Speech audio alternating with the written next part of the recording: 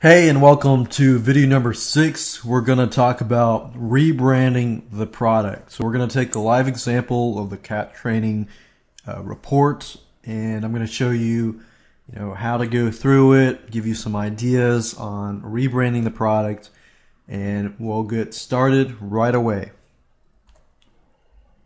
Now, before I show you, how to edit, how to rebrand your ebook or report, I do want to say that while we're using Microsoft Word in this video, if you don't have Microsoft Word and you don't have enough money to dish out the money for Microsoft Word, then there is an alternative. If you go to Google and you type in Open Office, I've used Open Office before and it's been a great tool. I just prefer to use Microsoft Word.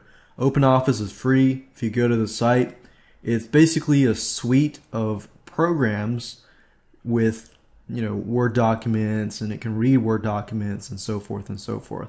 But I wanted to put that out there just in case you did not have Microsoft Word and you wanted another avenue. With that said, I am going to open the report in Microsoft Office. So I'm going to double click this and open it up here. And what I want to do now is simply go through the report and use Microsoft Word and show you, things like how to change the header or the footer to reflect the rebranded title, how to change your author name to your website, how to insert images, your e-cover image into the first page. And this report was actually very well done. Not all private label rights products are done this way, but I was actually very happy with this example. But what I'll do is I'll show you how to do that. I'll show you how to rewrite we talked about the title, the subtitle. I'll show you how to write the chapter, the table of contents, replace images, change fonts, and so forth and so forth. So as you can see here with the cat special report, this is the headline here. So let's say, for example, that we want to change the header and the footer. So with Microsoft Word, it's different depending on what version you use. I'm actually using a lot much older version.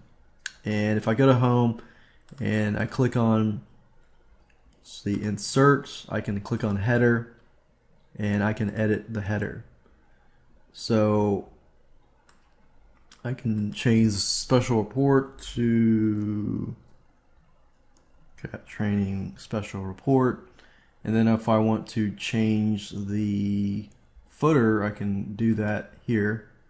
So if I click that, I can say www.cattraining101.com and click close header and footer. So that was the header and footer, and just to reflect the title and the subtitle and so forth. So you can really change things around whatever you choose to do so. Now, normally, not always, will you have an e-cover on the first page.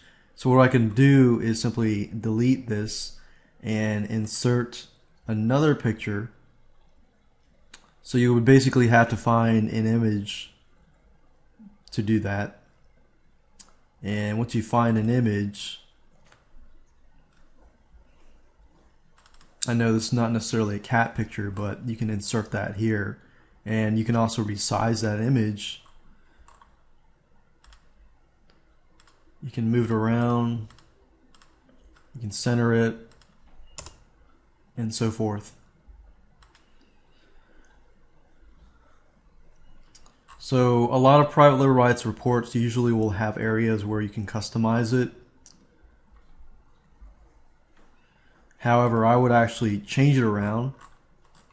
Simple tips that will help you keep your cat healthy and happy for a lifetime. This report was brought to you by, and I would just say, I would change it around so it doesn't look like everyone else's. And John Smith, use this, insert your bio. Most people don't really care about your bio. But if you do have credentials in the sales part, you can do that. Or if you're trying to sell your other books, I would put that here as well. Not necessarily sales, but maybe tips and advice to gain their trust and so forth. And then you have the table of contents. I would do table of contents. And if I ever rewrote this, I would change this out. And let's see, I'm going to delete this. And you'll definitely want to go through the report, and if it needs to be rewritten, you can get it rewritten. And I would just go through and look at it and see if I could change the text and perhaps even the titles here. And it's about 6,645 words. You can actually find people to rewrite on Fiverr if you want to go that route and just rewrite it. But for the most part, if I go through, change things around, rebranding is actually, changing the stuff is very easy. The big question that you need to ask yourself is, once you figured out everything in video number 2, does this report need to be changed? Do you need to add, more pictures?